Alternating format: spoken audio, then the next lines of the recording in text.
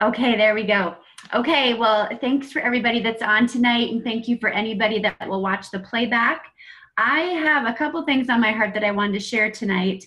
One of them came from a networking group, a meeting that I was at last week, and the topic of conversation we talked about.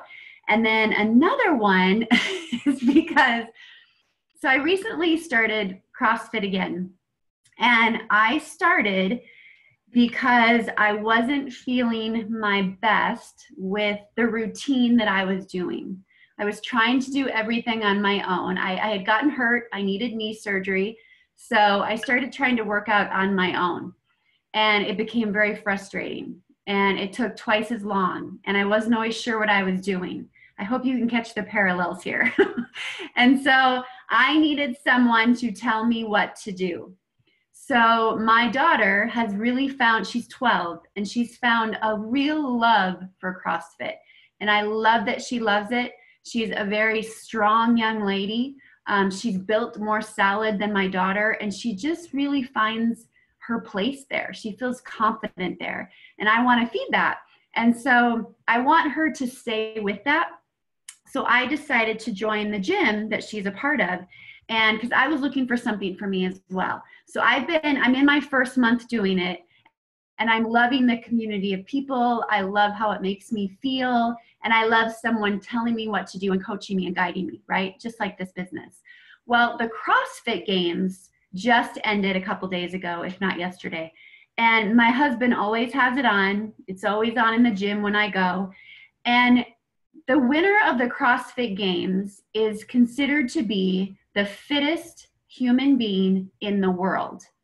Now, the reason is they are using every part of their body. They are boarding without a paddle. They are lifting 4 times their body weight and walking. They were rowing on a row machine. They rowed a marathon. A marathon. They get on a bike. They run. Like anything you can think of, they do that. And it exhausts them. It exerts their body in a really, really big way. And Matt Fraser was the winner. And I right away thought to myself, he's won 3 years in a row. And I thought to myself right away, I'm like, why does he do it? Like, what's his why? I really wanted to know why he puts himself through that. So I just started Googling away. I wanted to know his story. And it turns out that 2 years prior to him earning and winning his first competition at the CrossFit Games, he had lost 2 years prior. He came in second 2 years in a row. And it made him really upset. And so he trained harder and smarter and worked harder. And now for 3 years in a row, he is considered the fittest human being in the world. Now, I wanted to read to you some of the things that I found about him, and then we'll go into that. Matt Fraser, you guys, is someone that probably could receive a lot of money by going and being at someone else's gym. So I want you to imagine the discipline it takes for him to compete at the level he does and win 3 championships in a row, right? Imagine the discipline he has to have on a daily basis. You would think that Matt would be in a gym, that he would have to go to a gym to gain that discipline. And that's not the case. He belongs to no CrossFit gym. He works out of his home. His gym is at his home. Granted, he goes to gyms now and again. So imagine the discipline it takes for him to get up in the morning and go to his own personal gym to work out and get ready for these games. He's got a really big why, right? He is dialed into exactly what he needs to do. And he has a very strict schedule when he does it. So his advice to other people, because the mentality and the mindset behind this too, he says, keeping positive influences in your life too.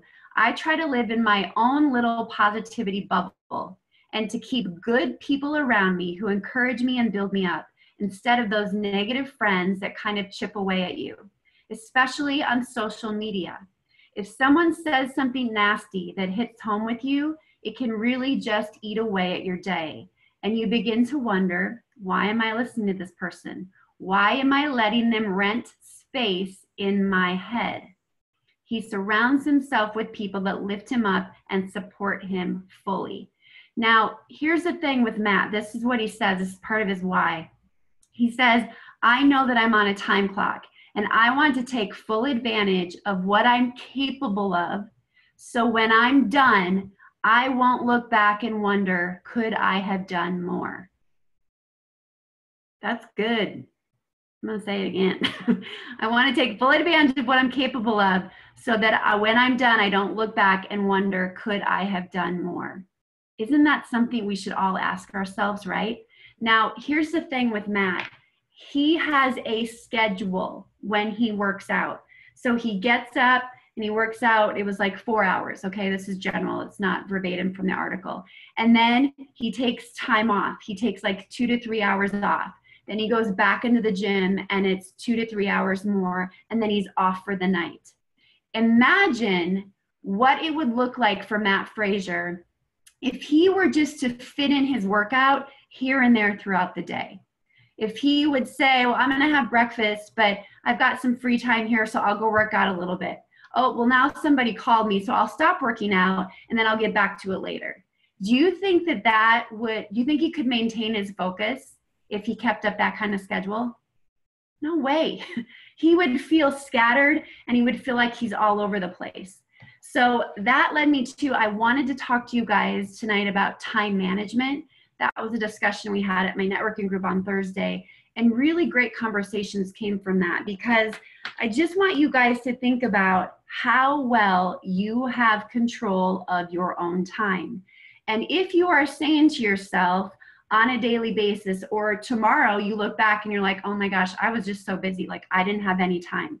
If you were to really log everything you did in that day, how busy were you really? And how much control of your time did you truly have? Because a lot of the times it's just a matter of we don't have our priorities in order, right?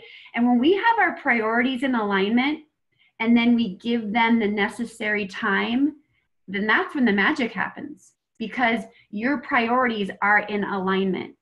And for a long time, my priorities were so out of whack. I can't tell you guys how many times my family would say to me, how come when you're out with them or we see you at the meetings, like you're all so chipper and happy and you give so much, and then at home we don't always see that, right? Like that's not priorities how they should be. They should be getting as much from us as we give when we're in front of the room and with other people, right? Or doing those one-on-ones. But you're not going to recognize that if you're not fully in tune with the priorities that you should have in your life. And it is really hard sometimes if we don't have a schedule and work smart with our time. Because if we were to get, I know all of us on this Zoom right now, it's not necessary for us to work probably even 4 to 5 hours a day on this business. It's just not. It's not needed. We probably don't have to give it that much time. We probably, if we focused every day or every other for some of us, an hour and a half on solid focused time on our list and inviting and the really money-making activities that will produce significant outcomes to grow us, we could do those in a very short amount of time on a daily basis. But I think what we tend to do is we allow distractions to come in, or we allow notifications on our phone to become urgent in that moment. And we think that if somebody's messaging us, then we have to get back to them right away. And then we feel so sorry if we didn't get back to them right away, right? Like I'm speaking to myself too. And I just think that that can cause you to feel resentment as you grow this. And I don't want you guys feeling that resentment. I have had moments in my business growing this where when notifications are coming in one after the other, I have felt resentment towards people. And that is on me because my priorities have not been in alignment. Because I'm feeling stressed out about those notifications in that moment, and I get anxiety and I feel like I have to respond to them. And then I'm not present in this moment because I'm thinking so much about that. I just am giving you permission. I know I've talked about this before. I just think it's important to talk about it again, to let it go. If notifications stress you out, turn them off. I turned off my Facebook notifications a very long time ago. And there are other things on my phone. Sometimes I think I need to turn those off too, because they can sometimes cause this feeling of resentment in me, to where I know my priorities are not in alignment, and I'm allowing those things that come in to take precedent over what I'm doing in the moment. And then I'm fully like not present in the moment at all with something that may be a complete priority for me. When it comes to your husband, your children, maybe you're in prayer, or you're journaling, or you're in your personal development time, and you have your phone by you and you see that notification and it takes you completely off course. And then by the end of the day, you realize, I didn't do what I set out to do. And you're resentful about it. You're regretful. And you don't like that you had that feeling. So I'm telling you this because I want you guys to know that you know your priorities in your life, that you have those non-negotiables, and that you give yourself and your business dedicated time. Because I promise you, you can get more done on this business in a short amount of time than you can in a long period of time in a day, right? If you have an employer and that employer gives you a deadline by the end of the day, are you going to work to get it done? Heck yeah, you are. You're going to be really smart with the time you have in that day to get it done because someone told you to do it. I want you to treat yourself that same way. Be that CEO that says, I have from 9 to 11 today to do and make as many calls as I can, to make as many new connections on Facebook as I can, and then I'm going to turn it off. And then I'll get back to it. I'll check my phone again, at this time. And I know other things may come up, but we don't have to get to it right away. Nothing is that urgent. It can wait. So if you set that precedence early on with your team, you guys, then they're going to respect that. And they're going to know that, okay, on these days or during these hours, or if Tanya doesn't get back to me right away, then I know she's got something important going on, but I know she'll get back to me. So just give yourself that, that it's okay to do that. And here's one thing that was said too. It said, balance doesn't really exist, but if you have priorities, you should give them your focus. Don't allow the urgent to pull on you. Keep your priorities. And one thing too about with Matt is Matt Frazier, he knows exactly what he's doing the next day. So if he faltered in some area or didn't get something done with his training the day prior, he knows that that next day he has to make up for it and get it done. I really think you should be doing that same thing for your business. If you're tracking for Ireland right now, you should know exactly the activities, we talked about this our Super Saturday, the activities necessary to get done what you need to do to get those points in order. It's not just the points that come, it's the activity that's behind it. So have that book beside your bed, have a pen beside your bed, and before you go to bed every night, know with the surety what you are going to get done that very next day and when you're going to do it. Don't just have that to-do list and then no time that's set for it. Know the time in which you're going to do it so that you can really feel like you're giving your best. And the other real important thing with time, guys, is I want you to make sure you're giving time to yourself. Because I believe the more that we're feeding ourselves, the more time we're giving ourselves to do those things that really feed us and give us joy, the more your cup will be full and the more you'll have to give to others, right? So that means, this is so sad, but like for a long time, I felt guilty doing like hobbies or doing things that I loved, because sometimes it's easy to assume that your upline, like they're always working. It just feels like they're always working. So when I'm not, I feel super guilty. And then I walk around and I'm like not resentful, but I'm jealous of these people I see walking around that just exude peace, like so much peace. And I'm like, where do they get that? I just want to have peace in my life. And I can have it. I just need to shut stuff off and give myself permission to enjoy my life while I'm building something beautiful. And I didn't do that for a very long time. And I still work on it. Like, I don't have it figured out. I'm still working on it.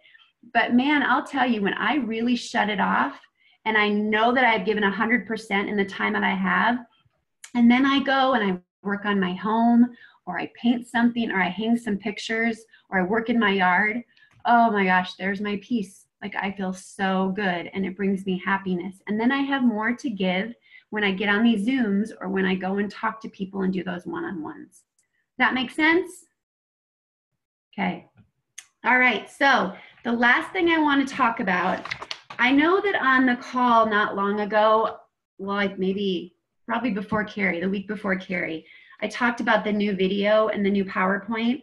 And I had said that our upline was sticking to the ABC and their old PowerPoint, and that I was just going to stick to that until I heard otherwise.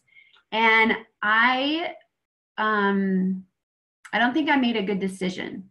I've always done what our upline does, right?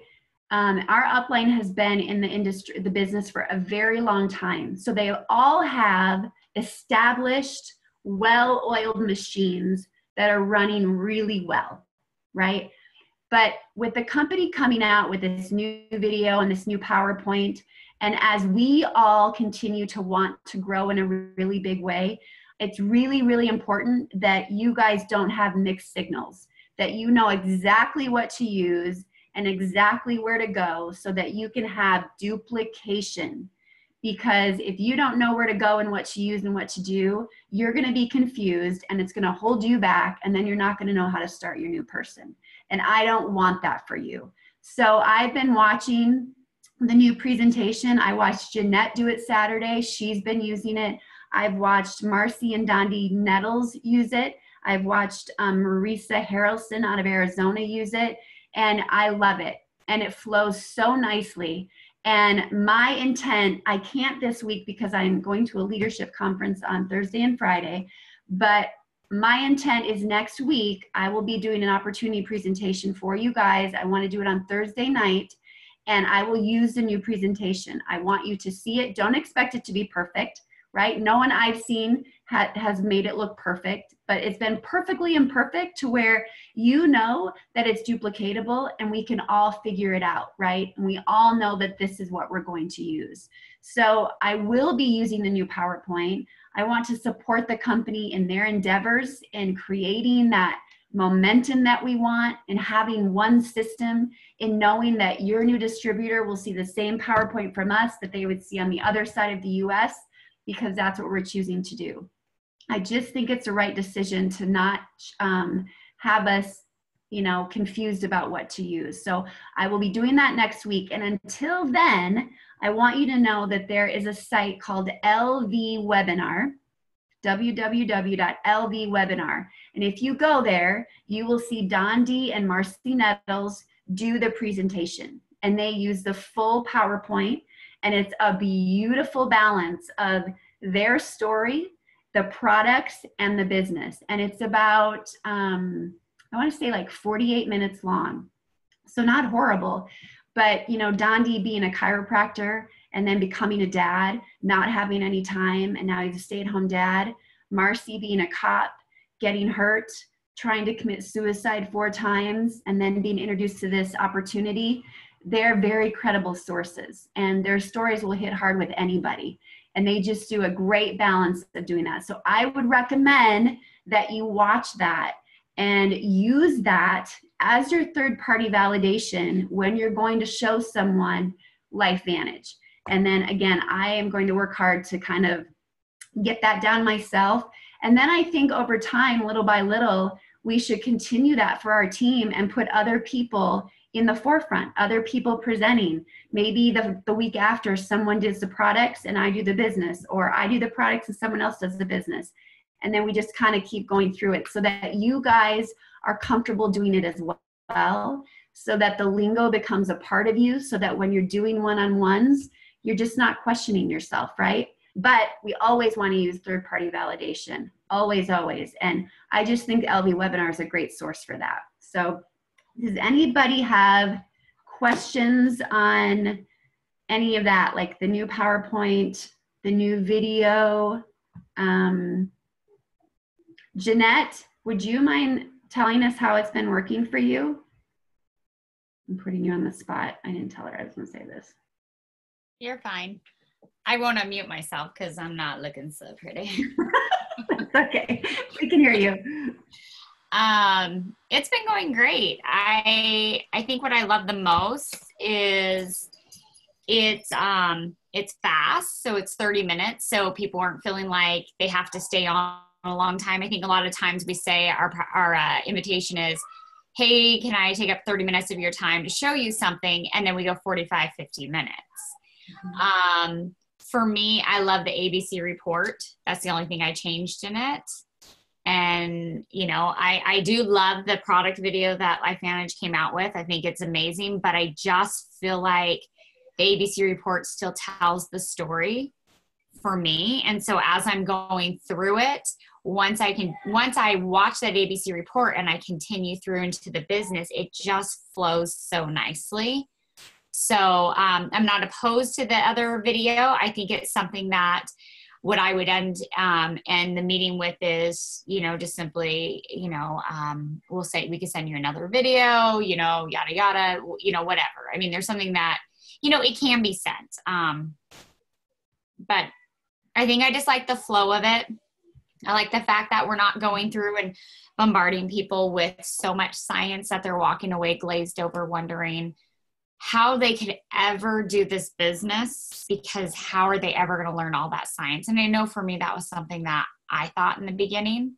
So this just is an overview, a recap of the science, and then you just move on from there. So, yeah. Thanks, Jeanette. Yeah, I know Benny said that same thing too. He used it Saturday morning, and he said that there were cliff notes on the bottom, and he said those really kept him in line too. Like when he felt like he got off track, those cliff notes really helped set him straight. So I think that's a big deal too. It is in a PDF version in your back office library. If you wanted to look at it, there's a long version and a short version. I've seen it used both ways. And I think both are, you know, equally amazing. The long version is going to talk more about the products, but at the same time, here's the thing with this PowerPoint is it really is all about how we set it up, right? It's all about how you set it up for the person. So if the person's going into the Zoom presentation and you know that they're very product focused, just let them know, hey, you're going to see the products and you're going to hear a little bit about the business. Take from it what you want, but I know that you said you're dealing with this. I really want you to pay attention to that video, and I want you to pay attention to the science on the nerve too that they'll talk about, right? And someone doing the presentation, I always say when I start it, like, I'll be sharing both with you tonight because I don't know your story personally. You'll hear about the products and the business, and just keep in mind, you know, listen to those things that will really resonate with what you're dealing with right now in your life. And afterwards, the person that invited you will answer all your questions accordingly. And that's the thing too, I think, with these presentations is when we don't keep it very long, then we know that the right person that watches it will have the right questions afterwards, so we can lead them accordingly. Because not everybody's going to be interested in the presentation that we invite. We know that for sure, right? It just doesn't happen. But the right person will have questions afterwards, and then you can lead them in the right way. So anybody else?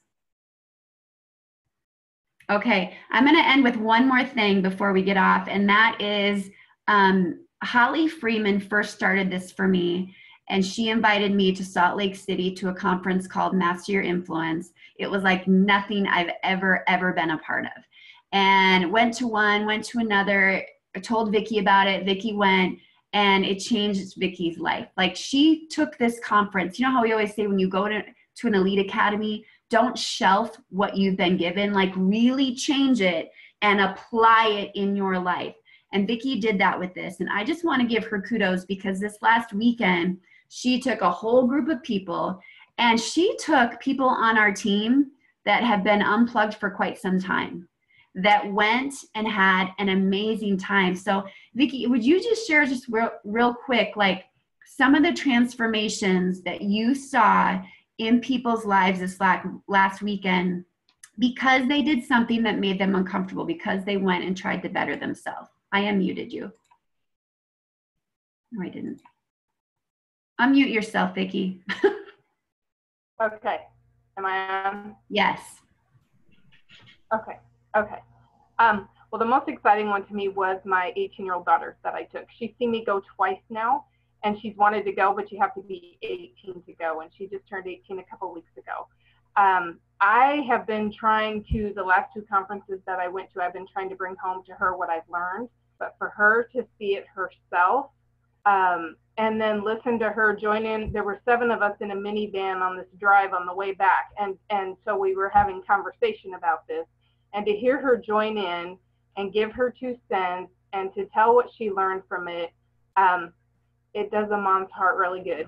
Mm-hmm. So she, just this morning, yesterday in the van, we were talking about how like what you set your intention is what will come toward you. Like your vibration will bring to you. If your vibration is high, it'll bring positive things. If it's low, it'll bring, not so positive things.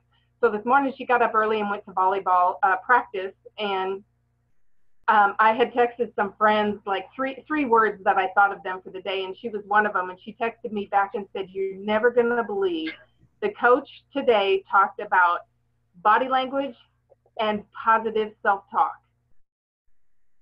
What? So, and I mean, she had heard them talk about that before. So, and then she sent me a note. She said, "It's going to be a great day." So, and besides her, another one, I don't know who of you know Nikki. I don't even know how to explain what I saw in her, but I saw like a determination in her. And I think her determination comes for wanting to better herself for her kids. She has 4 kids at home. I saw something change in her, and the really cool thing was she was also awarded a scholarship to like what the next class up is. What was your biggest takeaway this time?